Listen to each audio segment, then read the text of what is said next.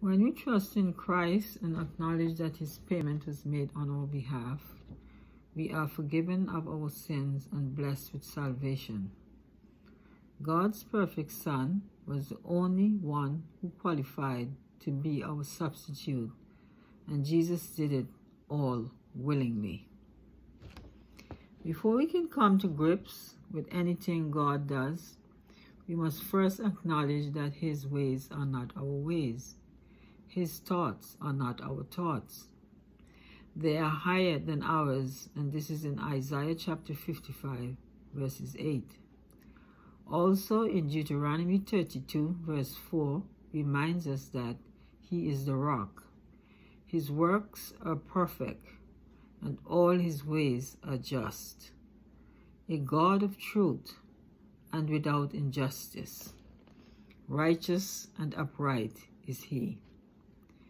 A faithful God who does no wrong, upright and just is he. Therefore, the plan of salvation he has designed is perfect, just, and upright, and no one could have come up with anything better. The scripture says, "For I delivered to you as of first importance what I also received, that Christ died for our sins in accordance with the scriptures, that he was buried, and that he was raised on the third day in accordance with the scriptures." And this is in 1 Corinthians chapter 15, verses 3 and 4. Evidence affirms that the sinless Jesus bled and died on a cross. And most importantly, the Bible explains why Jesus' death and resurrection provide the only entrance to heaven. The judgment of the nations will take place when the Son of Man shall come in his glory, and all holy angels with him. Then shall he sit upon the throne of his glory.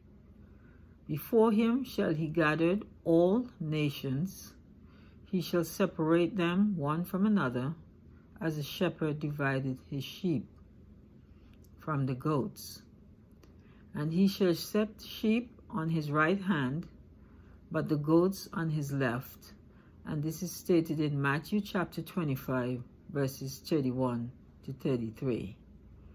At this judgment he will judge the living nations, and this is stated in Joel chapter 3, verses 11 to 16.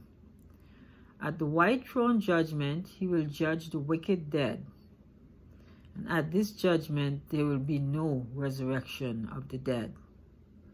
At the great white throne all the wicked dead are raised, and this is in Revelation chapter 20, verses 13, which says, "The sea gave up the dead who were in it, and death and Hades delivered up the dead who were in them, and they were judged each one according to his works."